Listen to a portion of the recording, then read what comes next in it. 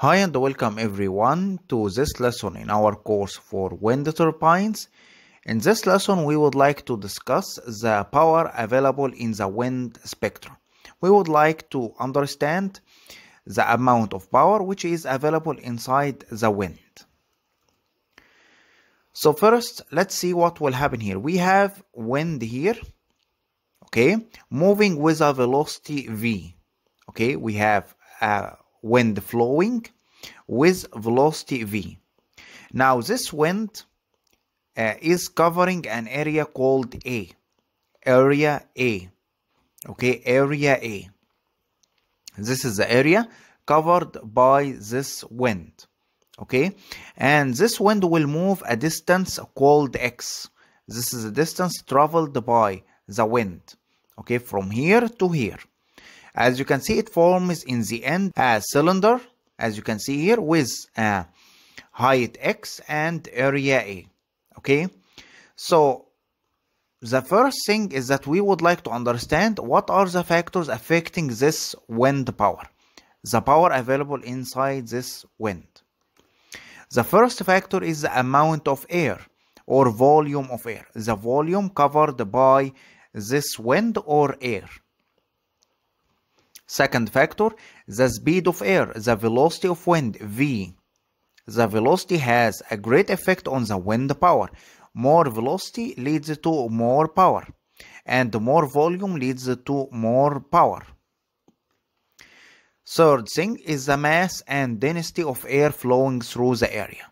The density and the mass of the air flowing through this area or the cross-sectional area A. Now, the kinetic energy of a stream of air. This air, we would like to understand the kinetic energy. What is its kinetic energy? The kinetic energy is simply, as we know, half mv square, where m is the mass of air and v is the velocity of air. This is the kinetic energy of the wind flowing. Now, remember that the mass is simply equal to the density multiplied by the volume. Density, rho, is our density, the density of air. The volume is the volume of air flowing. The volume which is covered by this cylinder. The volume of this air, which is area, multiplied by the height of the cylinder, which is x. So it will be rho ax. Ax is the volume. So density multiplied by volume gives us the mass. Rho is the density of air. A is the cross-sectional area covered by the air, which we use in the end. We use the area same as the area covered by, or the swept area, or the area of the rotor plates. Area covered by the rotor plates. And finally, x, which is x small, not x capital, x small, is the distance traveled.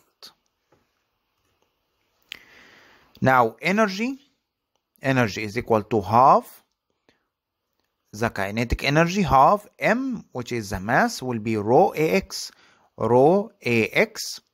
and the velocity square. We just take this mass and substituted it in this equation. Now, what is power? We would like to know the wind power. So we know now the kinetic energy available in the wind, which is half rho ax v square. Now we need the power. Power is simply equal to energy divided by time.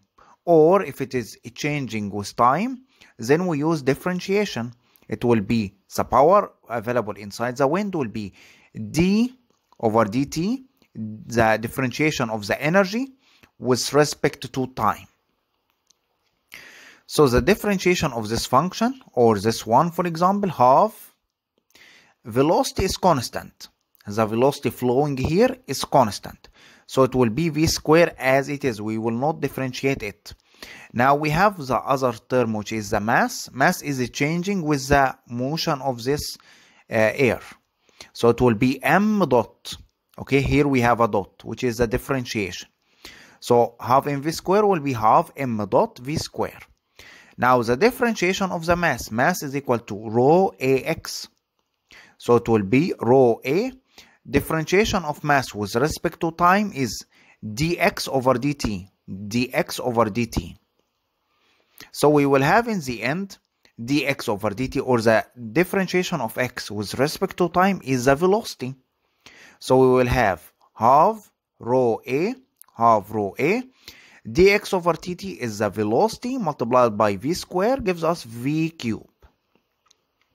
So the power available inside the wind will be half rho a v cube. Now the question is, how do we measure the velocity of wind?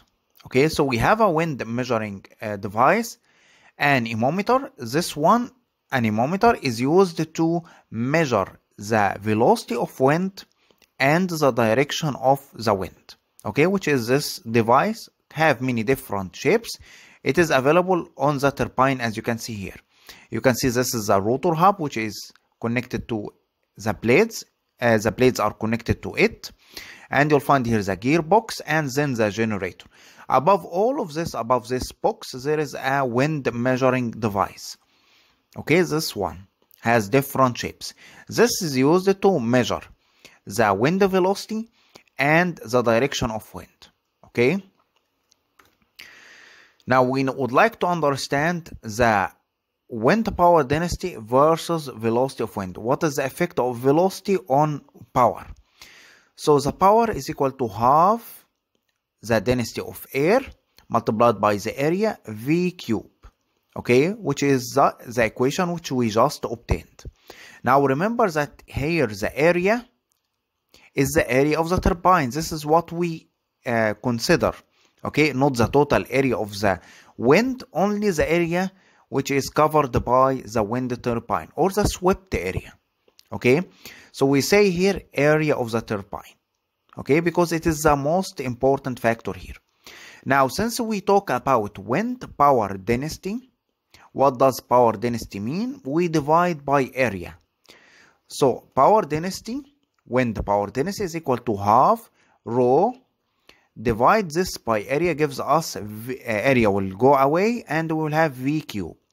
So it will gives us how many wattage, which is power, per area or per meter square for each meter square of this turbine or this swept area.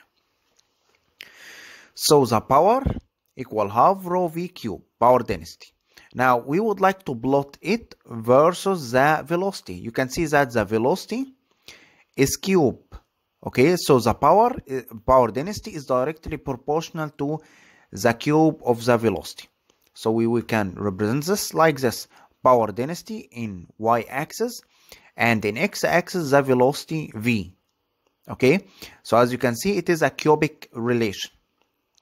So as the velocity increases, the output power density starts to increase. Okay, so what is the effect of the area?